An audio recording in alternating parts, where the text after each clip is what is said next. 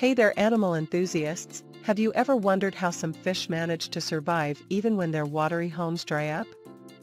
Today I'm diving into the fascinating world of the lungfish. Lungfish are true survival experts.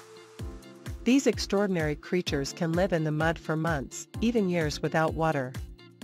How do they do it? Well, let's find out. First off, lungfish have a unique ability to breathe air. That's right. They possess both gills and a primitive lung, allowing them to switch between breathing underwater and gulping air from the surface. When their aquatic environment starts to dry up, lungfish burrow into the mud to create a little cocoon.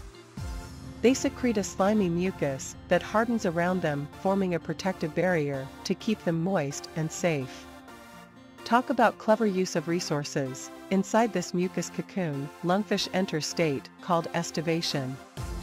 It's similar to hibernation, but for fish.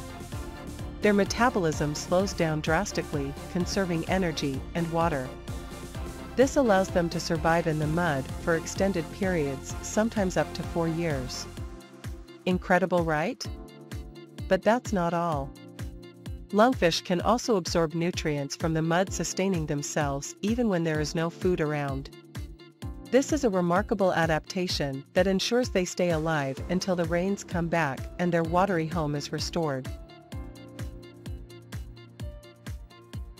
So the next time you see a dried up pond, remember that there might be a lungfish peacefully waiting beneath the surface. Nature never ceases to amaze us with its ability to adapt and survive.